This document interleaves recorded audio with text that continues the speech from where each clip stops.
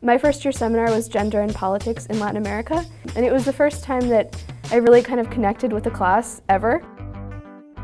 I'm Maloney, and I'm a Spanish and Latin American Studies major. You study the history of Latin America, economics of Latin America, the political situation, the language, which is Spanish and Portuguese.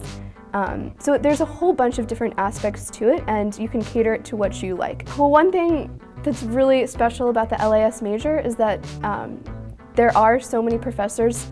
The student-professor ratio is so small that all of the professors are so focused on the students. Really, every class I've taken in the Latin American Studies department is so interesting, and I hate that I'm graduating in the spring because there are so many classes that I still want to take.